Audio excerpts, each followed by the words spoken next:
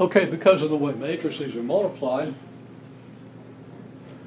I can write this system more compactly.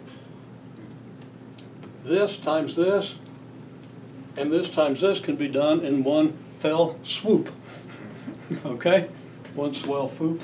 Anyhow, here's the matrix, and I just multiply by this column, and then I multiply by this column. Okay? And that has to equal the matrix that consists of this here and this here. Okay? We see where everything is, right? Now, matrix multiplication might be new to you. I wish it wasn't, but it is. So you got to practice it some, right? You got to get used to it. It takes a little while, so I hope you're working on it. Okay?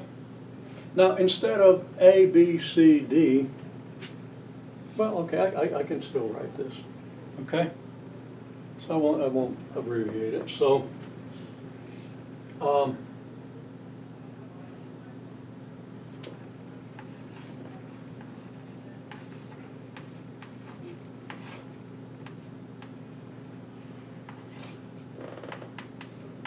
course, we could replace this by numbers, right?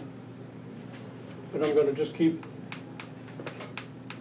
these things in here so we remember where they came from.